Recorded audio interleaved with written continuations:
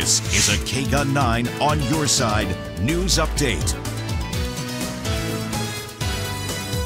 Organizations funded by federal agencies are beginning to take a closer look at their finances and how they are spending their money. 9 On Your Side's Veronica Acosta has more on how one organization is bracing for a longer shutdown. Veronica, good morning. Mark, good morning. Well, Our Family Services, they work to eliminate homelessness throughout Tucson. But as that partial government shutdown continues, they're trying to keep their focus on those they help rather than the funding that they get from the government. Now, the organization CEO, Beth Morrison, she said she was unsure if they'd received their funding for the month of December, but early Friday morning, they were lucky enough to have that money come through to them.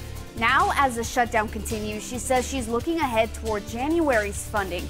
Now, they're also bracing for an increase in the number of people who might need to access some of the services that they provide. Mark? All right, Veronica, thank you. Happening today, a Vail man found guilty of murdering his stepdaughter in 2017 is expected to be sentenced. Joshua Lelevere faces life in prison after he was convicted of first-degree murder and 7 other felonies in connection with the slaying of his teenage stepdaughter, Jaden Glome. Also happening today, jury selection is set to begin for a volunteer for No More Deaths. That's a Tucson-based advocacy group. Scott Warren is accused of harboring and conspiring to smuggle migrants into the U.S. illegally. Border Patrol agents arrested him last January. He has pleaded not guilty. Arizona Governor Doug Ducey and state legislative leaders say approving a drought contingency plan before the end of this month is their #1 priority during the annual session, which starts today. The contingency plan must pass this month or run the risk of having federal water managers impose unspecified measures.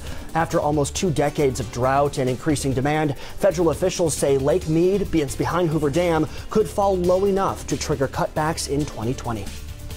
Now for a look outside, let's head over to April. Good morning, April. Good morning. You know, we typically see some of our best colors in the morning when we have clouds and about a half an hour before sunrise, and that's happening right now. 47 degrees, and this is the view looking east. You got the city lights. You got just enough light across the Rincons to see. It's going to be a gorgeous sunrise with all those clouds. We're not seeing a whole lot of the rain. It's mostly to our west, but we're not going to rule out at least a light shower throughout the day. We'll call it about a 10%. Otherwise, it goes up to a 20 to 30% Tuesday night into Wednesday, and maybe even another chance late Thursday into early Friday. Existing chances throughout the week, but also staying in the mid to upper 60s. Thanks, April. For more news and weather updates throughout the day, you can always go to our website. That's KGUN9.com.